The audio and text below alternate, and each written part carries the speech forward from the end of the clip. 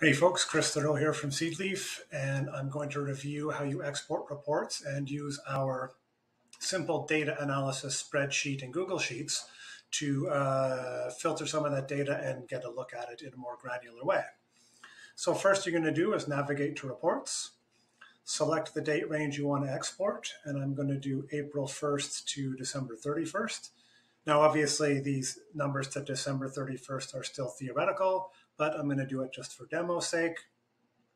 If we do the on-screen, it's going to show you the report that you are probably already familiar with here. But we are going to do the CSV, and we're going to generate that. Save that and open it up. Now, two things you need to do here. I like to just set my columns. In the harvest date, select that whole column, right-click and go to Format Cells. Go to Date and select this format here. I'm finding other formats just aren't transferring over well to Google Sheets, so this is a fairly simple step. And then what you're going to do is select all the orders without the headers. And if you just do Shift, Control, and then down arrow, it'll take you to the end of the data. Control C to copy that data, and then we're going to head over to our spreadsheet. So this spreadsheet I will share with you. You're going to go to Raw Data Sales. Click the first cell here, which is A3. Right-click, Paste Values Only, and those will paste into there.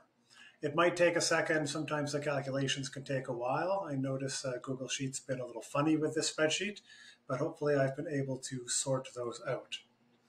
You can see it's doing calculations there.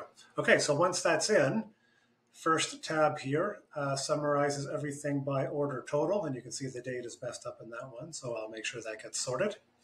So this just breaks it all down by orders.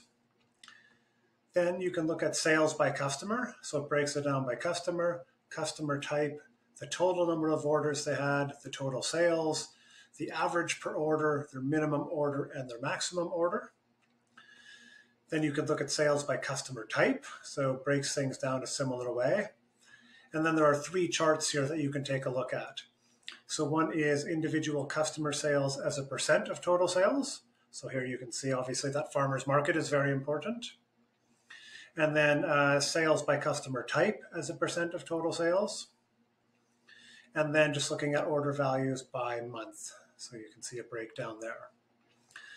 Then we've got a breakdown by product. So it gives you each product by size, the number of units you've sold, the total sales, and then it breaks this down by month. Remember, we just exported from April 1st on, so there's no data for here. And then we have a chart there breaking down each of those products by the percentage of your total sales. So we hope you find that useful. We will add some more analysis features in the spreadsheet in the future, so watch for that. And you can add anything you want. Simply add a new worksheet to the spreadsheet and do any analysis you want. If you come up with some stuff you really like and you want to share it with others, let me know. I can copy that from your sheet and just paste it into other people's sheets.